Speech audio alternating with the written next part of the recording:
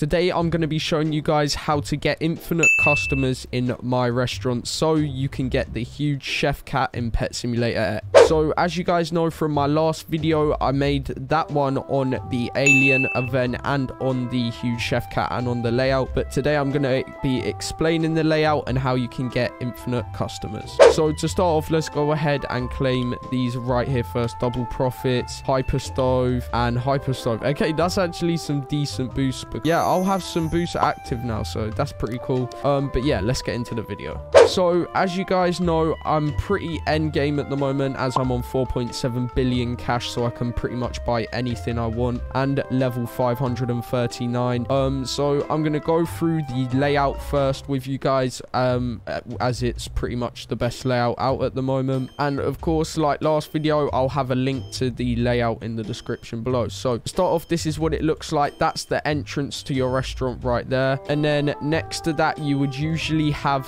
coffee machines here and on this side and at the back, I'm pretty sure.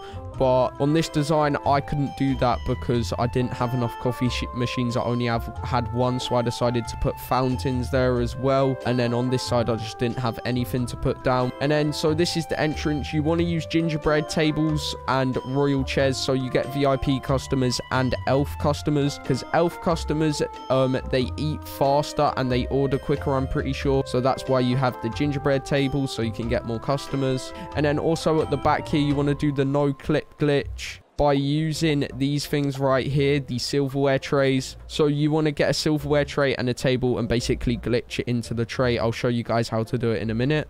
And then you also want 16 silverware trays in the corner on every single floor. Then the second floor, this is where everything goes on, where they cook all the food. And then you basically want to have a bunch of stoves, and then all of the cooks can go to the middle here where there's nothing, and they can reach every stove around them. Then there's also the ordering thingies here and the dishwashers here as well. So that's what floor 2 is for. No serving, just the cooking. And I'll show you how to do the glitch quickly as well. I did show you guys in last video, so you can also go check out last video if you want. So what you want to do is you want to get a silverware tray and just place it like that. Then you want to get any table and you want to spam like that onto it, but you want to click at the same time. So like, it will take a few tries, but I'll try get it. There you go. As you guys can see, I just glitched it into the silverware tray like that. And now they can get cutlery and pay more for their food. So that gives you extra money, and it will also... So onto the third floor, and this is the same from level 3 to level 10. So we've got a bit where the cooks can stand in the middle and reach every table.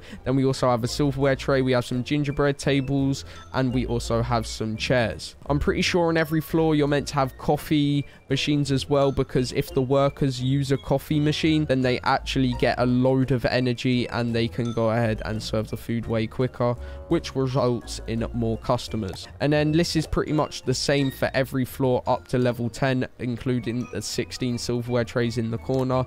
As you guys can see, level 4, level 5, literally the same thing, and then level 6, the same thing again, all the way up to like level 9. Same thing again. You want to just do that up to level 10.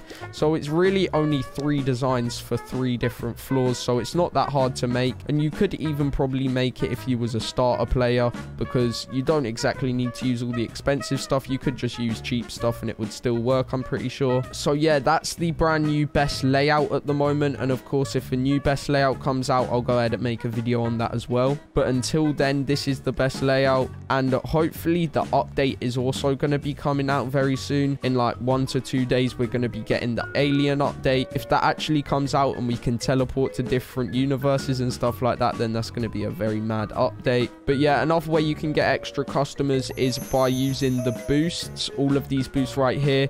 You also get a free boost every 25,000 likes on the game, and also by getting these wishing wells, you can also get a ton of free boosts from these. There's 3 different types of them, and the one with the least time is this one. It's every hour, the golden one. So yeah, there is some tips on how to get your customers up super fast. Make sure you're also getting all the top level staff you can get, because that will increase your level and then you'll be able to upgrade way faster. So yeah, that's where I'm at the moment. I haven't played the game for like a day. That's why I'm still on 79,000, but I should get it by AFKing tonight. So yeah, when I get that pet, that's going to be pretty exciting. And I also want to see how much they sell for on PetSimX. But yeah, that's pretty much it for today's video. That is how you guys can get infinite customers in my restaurant.